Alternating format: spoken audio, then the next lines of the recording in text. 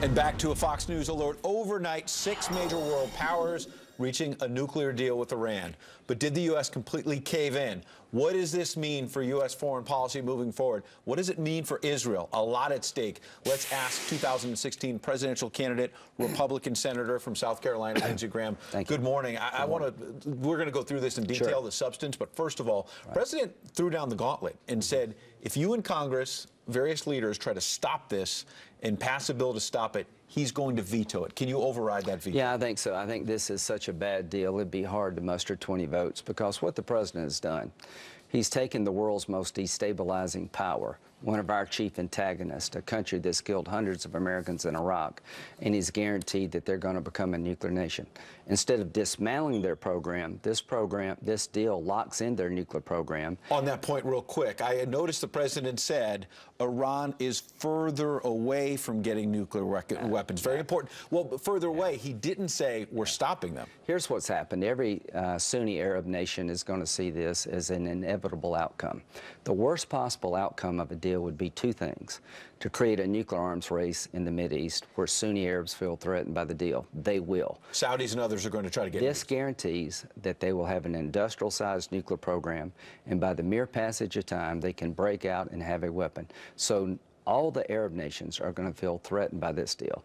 This could be a death sentence for the state of Israel. You've given Israel's chief antagonist, the people who hate Israel the most, the capability to develop a nuclear weapon.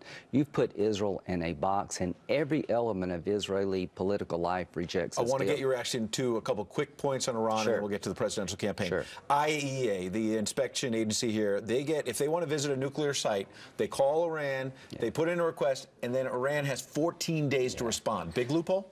This is a joke, but here's what you need to remember. Instead of dismantling their program, we're ensuring they become a nuclear nation. Every Arab who is threatened by an Iranian nuclear program is going to get a nuke of their own. Israel now is in a position where the people who chant death to Israel can actually make it happen. We're giving them $18 billion. They will put it in their war machine. At the end of the day, this is the most destabilizing. This is like taking a can of gasoline and throwing it on a fire. This is a deal for a deal's sake. Let's get to the campaign. Sure. Donald Trump not happy with you this morning. You said he's, #1, a wrecking ball for the Republican Party in terms of outreach to Hispanic voters and others. And you said, quote, it would be hard to get elected president if you can't represent a mattress company.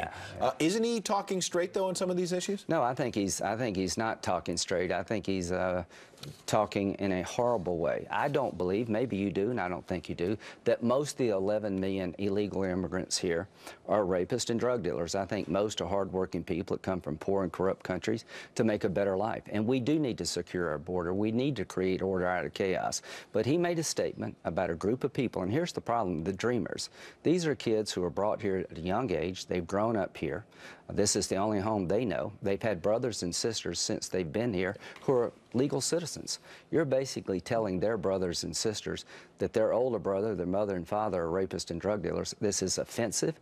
It's not true, and we should push back as a party. Polls are not the only barometer, and not the most important barometer, but Donald Trump's been rising in the polls. You're still stuck pretty low. How do you turn that around? Well, at the end of the day, it's July 2015. The only thing that matters to me is how I do in Iowa and New Hampshire.